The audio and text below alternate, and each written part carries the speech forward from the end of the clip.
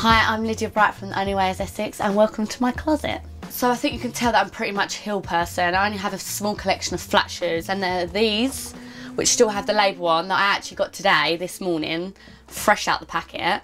And I also have this small little flat collection, which is just sandals, and one more pair of Converse, which I got 2 years ago, that actually the box has collected dust. And I don't think I've ever worn them. They're as white as they came. Actually, I think I've worn once, and that was to the gym, because I've only ever been to the gym probably about once in 2 years. So yeah, that is my my flat collection. I just always wear heels. I think because I am quite short.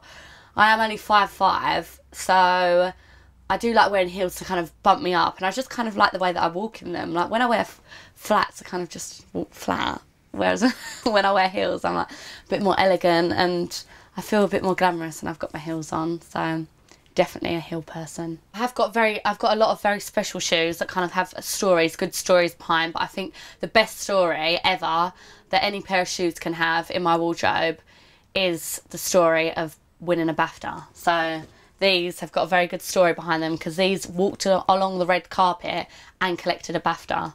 So these have had the best life ever. These could tell a story. So yeah, they're very special, those shoes. But I think a lot of them do have good sort of stories behind these, because they were my first expensive pair.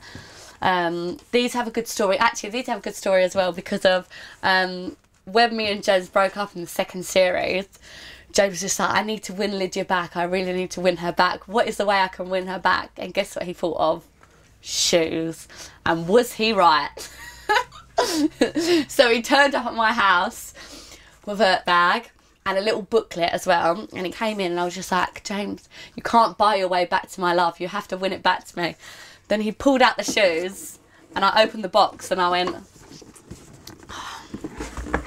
okay, I'll take you back. And that's how me and James got back together. So these mended my broken heart, so these have got a good story.